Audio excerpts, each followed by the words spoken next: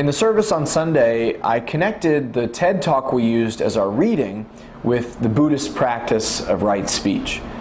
In the talk, Maysoon Zayed, a Palestinian woman, a stand-up comic living with cerebral palsy, says that she's overcome many things in her life. She walks even though doctors said she wouldn't, because she had a support of a community. She mentioned her father would say to her the words, "You can do it, yes you can."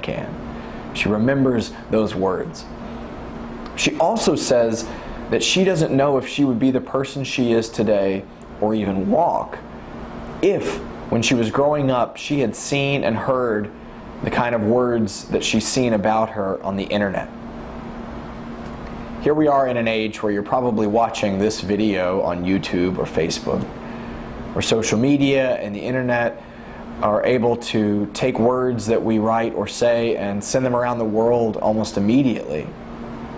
It's hard enough growing up as a middle schooler or a teenager or being an adult in the world without an increased power to our words. It may be more important than ever for us to be mindful of one of the most powerful tools we have in changing human lives, our speech. So on Sunday, we asked, is what I'm about to say true? Is it helpful? Is it necessary? And is it kind?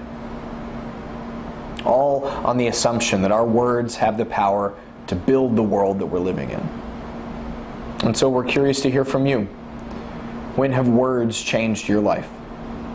What do you do that helps you be more mindful in using one of the most powerful tools we have to build the world? We're interested in hearing from you.